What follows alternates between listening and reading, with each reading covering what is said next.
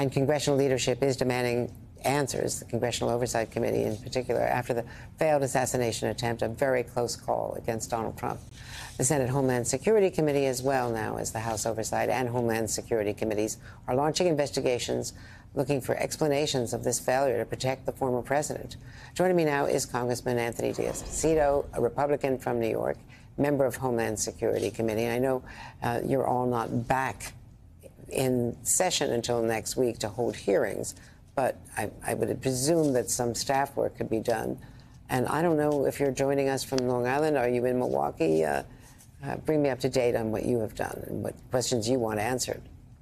Yeah, I am in Milwaukee, getting ready to head over the beginning of the convention.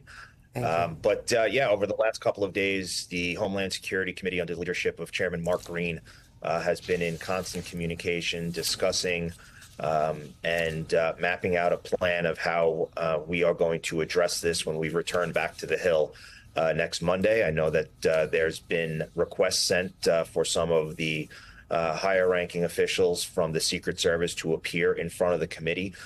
We, just like many others, are waiting for information of how Saturday night's assassination attempt unfolded. As someone who has spent a career in law enforcement, I think it's critically important to make sure that you have all the facts before we begin to point fingers and make assumptions. It's one of the reasons as to why, after an incident like this, you need to review the after-action report so that you could really get an idea and an understanding and obviously have all the information to begin to ask the tough questions as to how this happened. And I also want to ask you about the other huge story that is breaking, the decision by Judge Cannon on the classified documents case, which is questioning something that we thought was settled law for the last 25 years, which is the authority to appoint a special counsel or an independent prosecutor. Well, I think it's another step in the right direction for the Trump campaign and for us as Republicans to focus on the issues that matter most to the American people and put aside what we've seen as just campaign rhetoric and the weaponization of the justice system. I think now we want to come together as a unified front, unified Republican Party, as we will start today. And again, focus on the issues that matter to the American people. Back in my district on Long Island, people are talking about the southern border. People are talking about going into New York City each and every day, whether it's for work or education, and dealing with the migrant crisis. People are talking about when they go to the store and the supermarket, how everything costs more. Those are the issues we want to talk about with the American people. For me, I represent one of the most Jewish districts anywhere in this country, and they want to talk about the posturing that Joe Biden and his administration has done to undermine the state of Israel and Prime Minister Netanyahu. So that's what I want to focus on. I want to focus on the issues that matter, the issues that are going to take us to the election, and quite frankly, the issues that are going to lead us to a victory for the White House and not only maintaining the seats in the House, but growing our majority. Of course, the White House would strongly disagree, and so would the protesters against Joe Biden, who do not think that he has undermined Bibi Netanyahu. He's been criticized for giving him a bear hug or a free pass, at least in terms of the war in Gaza. When you have the highest-ranking elected Jew in the country on the floor of the Senate, undermining the state of Israel and calling for the removal of the prime minister, I would compare that to on September 12th, 2001, having a foreign leader ask for the removal of President Bush.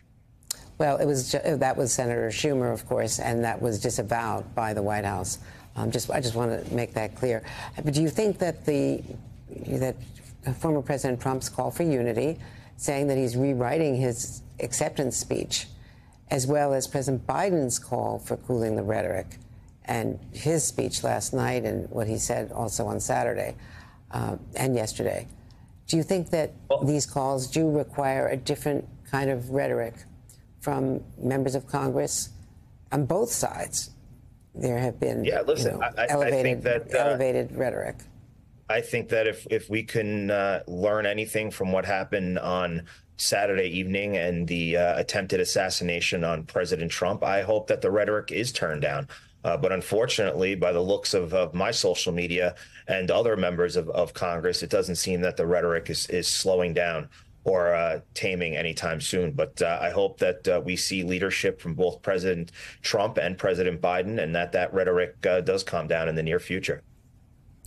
Congressman Anthony Díaz-Balart, thank you. Appreciate it. Hey there, MSNBC fans. I'm Luke Russert, and be sure to join me, Rachel Maddow, Jen Psaki, Lawrence O'Donnell, Steve Kornacki, Joy Reid, and many more September 7th in Brooklyn, MSNBC Live Democracy 2024. Click on the link for ticket information. We will see you there.